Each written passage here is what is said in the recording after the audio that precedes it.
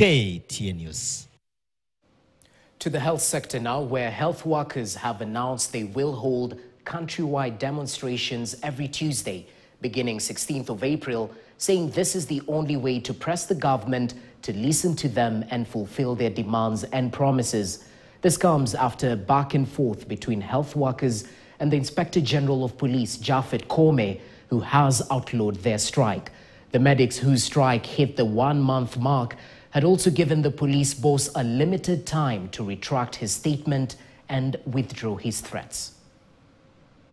Healthcare workers have insisted that they will continue with their strikes and even have demonstrations every Tuesday from April 16th, despite threats from the Ministry of Interior and the Office of the Inspector General of Police, Japhet Kome. We are not willing to relent. If anyone is thinking that by using the government machinery to continue intimidating healthcare workers and sending condescending statement to the media or releasing press, trying to instill fear to the public that we will change, we are not going to change. Secretary General of the KMPDU Doctors Union, Davji Atela, has strongly criticized the initiative of bringing foreign doctors to work in the Kenyatta University Referral Hospital. Atela saying that out of all those brought for interviews, only one qualified, indicating that those doctors may not have the requisite qualifications. It means that this craft, these specialties that doctors are offering in the different hospitals, the craft that they've mastered over time, they cannot be replaced by picking doctors or picking people on the street or picking quacks everywhere. So it means that when the government is trying to threaten us, they're actually risking the lives of patients.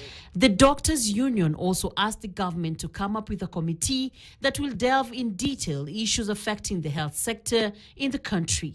I think it's high time that they have a clear task force to look into this workforce issue that our workers that has failed to be handled for over the years. I think if we have such a task force, it will really it will make many of the people in government understand the issues that are ailing healthcare.